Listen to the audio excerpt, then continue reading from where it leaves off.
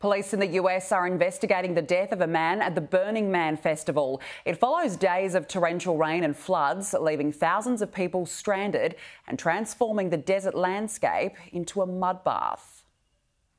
In the heart of the Nevada desert, on the bed of a dried-up lake, tens of thousands of people stuck, not in mud, but clay. 3 months' worth of rain in just 3 days has turned one of the world's most iconic festivals to this. Normally, Burning Man is a lot of biking, and there's none of that happening because this stuff just sticks to everything. So everyone's walking around. We're calling it Walking Man. And this isn't just an inconvenience, it is potentially very dangerous because this temporary city is remote, it's hot, and for the time being, it is largely inaccessible. From the air, you get a sense of the scale of Burning Man. The authorities have told people not to attempt to leave, to conserve water and food, and to prepare for more rain.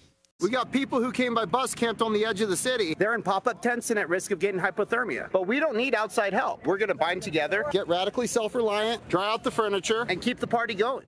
There are layered ironies to all this, not just so much rain at one of the Earth's driest places, but a festival that, on the face of it, is all about sustainability, community, self-reliance.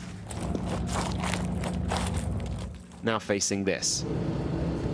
One person has died during the course of the weekend, but it's not been confirmed if this was linked to the weather. Not everyone has followed the advice to stay put. American DJ Diplo and comedian Chris Rock walked for 6 miles and then hitched their way out. Fuck, if I could get a cold brew right now. There is a utopian spell surrounding Burning Man and its vision for a better world.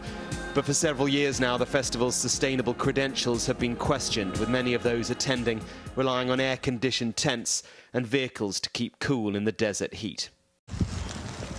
It's not clear when people will be permitted to leave, or even when that will be feasible, given the conditions and more rain to come. Mark Stone, Sky News.